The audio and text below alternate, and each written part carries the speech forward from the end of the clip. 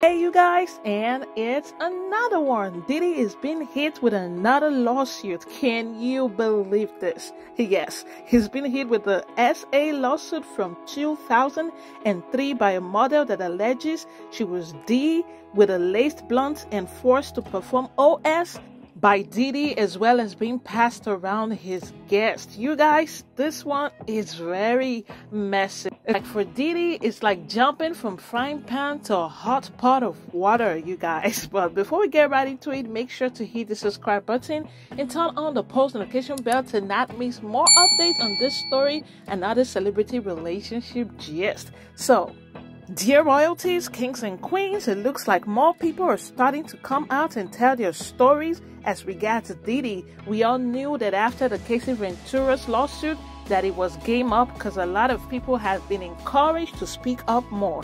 Crystal McKinley claims that back in 2003 she met Diddy at a men's fashion week event and was invited back to his studio. She said Diddy drank Hennessy and had blunts in rotation, but she felt strange after smoking it.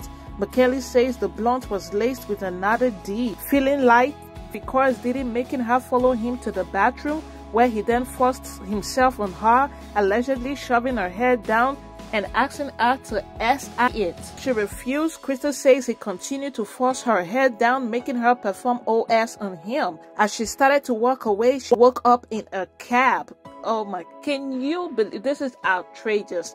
Not after doing this and putting her in the cab when she was unconscious.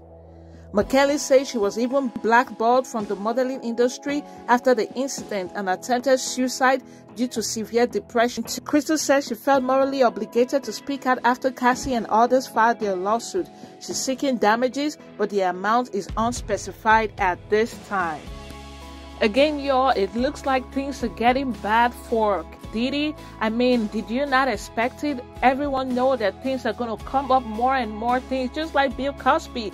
More and more women started to come up. And the downside about things like this is that even those who were not really victims are going to try to play the game to get some payout out of this. But who can you doubt? You don't want to doubt somebody again and find out that they are telling the truth the whole time. This is the result of doing something and being publicly caught, and then anybody can just point more accusations at you and people will not know whether to stand with you or to believe you. Also, about more updates on the Diddy Cassie case, Missa Hylton, Diddy's baby mama, first baby mama, addresses the video of Diddy and Cassie. While sharing photos of Diddy's kids in a slide on her page, she said, "I am heartbroken that Cassie must relive the horror of, and my heart goes out to her. I know exactly how she feels, and through my empathy, it has triggered my own trauma." You guys, can you all see the underlining note of her abuse? Missa Hylton is saying, "It has triggered my own trauma." She went on to say these young people, referring to Diddy's kids, were raised by women that want the best for them. We put God and education first and have always been united in our mutual effort to support their dreams. Two of the youngest did not have their mother here, and it has been our duty to support them.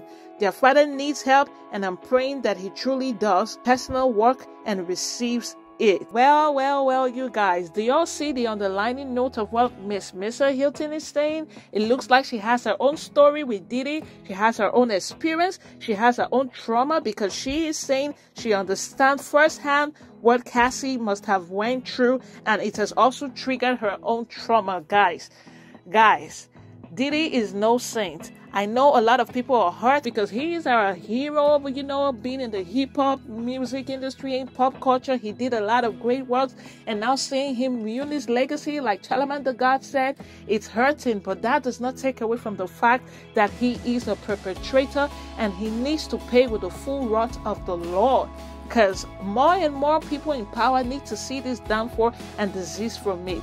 I'm sure at a time where Will Smith slapped Chris Rock on stage, Diddy definitely felt some type of way and maybe even lend his voice within his circle. Today, there are other people and celebrities lending their voice against what Diddy has done.